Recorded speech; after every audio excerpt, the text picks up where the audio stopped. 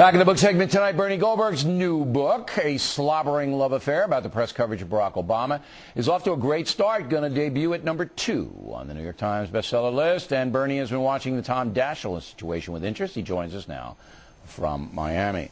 Excellent for the book, #2. You're actually #1, but you know, guys like you and me, don't start.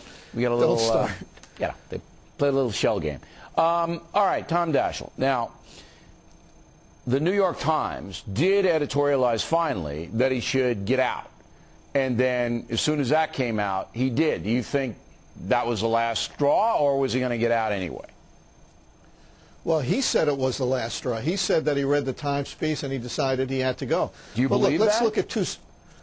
My guess is he was shoved out. Yep, but me too. Let's look at two sides of the same coin. First, 5 newspapers, including the New York Times, said he had to go. Okay, so that's good for the press.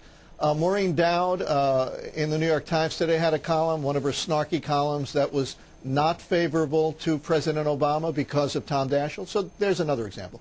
But on the other side of the coin, and this is kind of funny, I think, Katie Couric interviews President Obama and says, you know, you came here to implement change, and did you find that it's harder to do, as if he's some kind of victim of all of this? And then Brian Williams interviews him and says, you lost 2 nominees today. Are you angry? Hey, bulletin, Brian Williams. I didn't pick Tom Daschle. Barack Obama picked Tom Daschle. He's not a bystander in all of this. Bill, forgive me for mentioning it. This is exactly the kind of slobbering I'm talking about. Seriously, it continues. They will find excuses when it's Barack Obama who screwed up. Even to his credit, by the way, Barack Obama said, I screwed up. But they're looking to make him a victim in this, and that's just crazy. The folks are not going to buy that. All right. Now, when you have a president take office, as we discussed at the top of the program, and in 2 weeks you've got 3 of his personnel people going down. You've got the stimulus package maybe blowing up. What then should the press do? Should the press go after Obama? Should they say, hey, this is a tough transition in a brutal time, let's get some perspective? What should it be? Yeah, you see, the press got him into this position in the first place, and this is also what I write about. They made him into a Messiah-like character. They said he was a transformational politician. The fact is, 2 weeks on the job, and we realize that he's just a politician who picked 3 people who forgot to pay their taxes and let Nancy Pelosi hijack the stimulus package and turn it into a Christmas tree for every liberal Democratic goodie she could think of.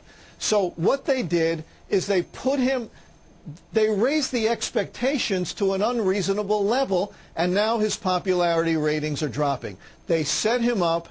All the stuff that they did, all the slobbering, all the love affair that they had with him, they set him up for it was unrealistic. He cannot walk on water, and if he tries, he's going to get wet, and that's why his popularity is now dropping. Okay. New York Times attacks me, Bay Buchanan, Jim Pinkerton. We're all racist, white supremacists, because we don't want blanket amnesty, open borders, all of this.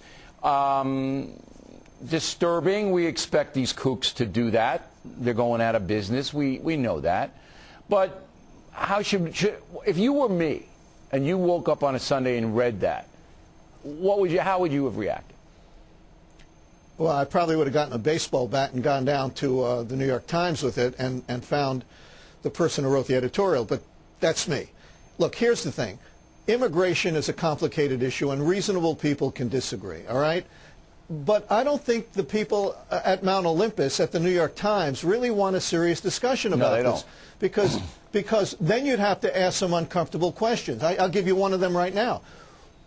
Should we stop all immigration to the United States from Mexico for 10 years so that the people who are here, the immigrants who are here, can assimilate and become real Americans and not just Mexicans living in the United States to make money? Now, if you ask that, you run the risk of being called a racist, just like you were.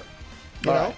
Well, I'm going to get your baseball bat. I got a couple, but I have good ones. I don't want to break them, but we'll get down there together because I think that they are just corrupt. And we're working on some other stories on it. You'll be interested to see them, Bernie. Buy Bernie's book, A Slobbering Love Affair.